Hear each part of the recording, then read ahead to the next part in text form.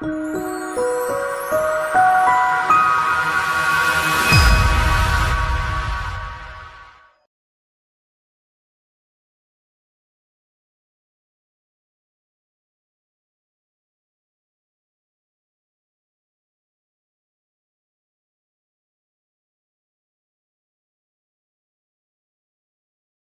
Lilly, it's 2018. I first met you back in what, 2005, something like that? 2005, yes. Yes.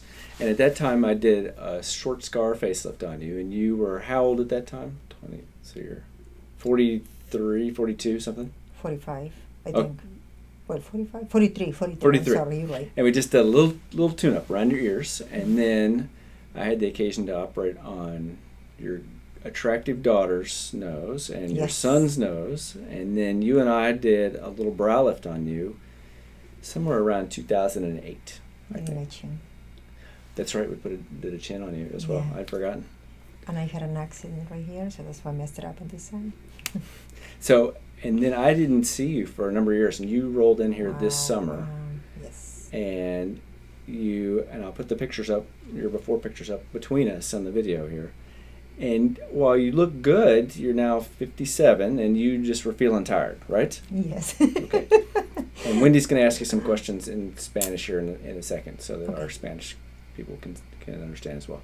And so I told you that I don't like to be real radical, and I said, let's redo your brow lift, and we did that at the surgery center. How much did I hurt you? How much did it hurt in the first couple of days? Be honest. Not pain, because I was on pain reliever, but I really didn't feel much. Okay. It was very. And you wore the little head wrap that I wanted you to wear. That's a big deal. I drove the next day. Yeah. And then we got your stitches out at a week, and I'll put pictures up of that. And now you're about a month out, right? Yes, exactly. And so I'll put a picture up right between us right now that shows a close-up of your scar line. And I'm just going to lift your hair back, and I think you look fantastic, you know. And so sometimes with brow lifts, as we've talked in other videos, your hairline gets pushed way back, and I think you look goofy. And so we do it, make a little cut so that your hairline actually doesn't move back at all. In fact, it might move down just a smidgen.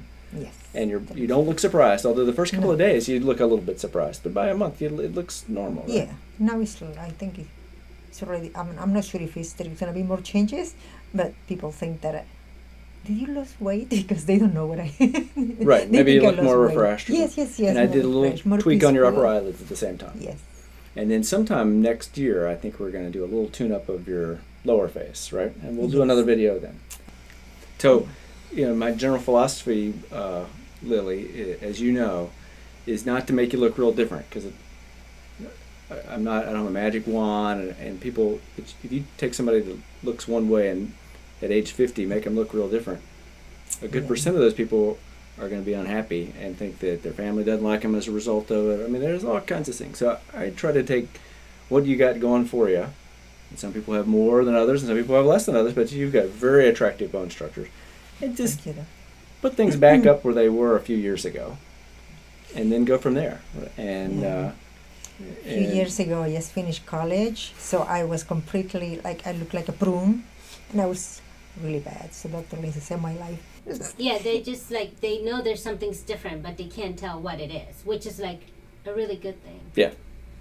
And so, you know, I hope I was able to accomplish those things, and we're pretty good about doing those and not having any big trouble. You know, we've done a fair amount of work on you and a fair amount of work on other people without any real catastrophes. And I think if you're reasonably conservative as a customer and reasonably conservative as a doctor, it keeps everybody out of more trouble. You don't have that radical transformation, and you don't get down into the nitty-gritty parts of your face that don't want to be messed around with.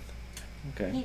She was said at the beginning of the video that she would think, you know, oh, I should do this, but then she listens to what you recommend, and then she decides that that was a good choice. I emailed you actually what I wanted to do, and I emailed you my picture, and I said, but I'm not a doctor, so I thought, oh, okay. So when you replied that, I probably told you perfection is the enemy of good. That's my big. It was a weekend, and I was looking at myself and thinking about it, and trying to tell Dr. Lindsey what to do. What you wanted. And I say, well, that's one thing that you wanted, but I'm not actually going to go through. I trust Dr. Lindsey. Yeah.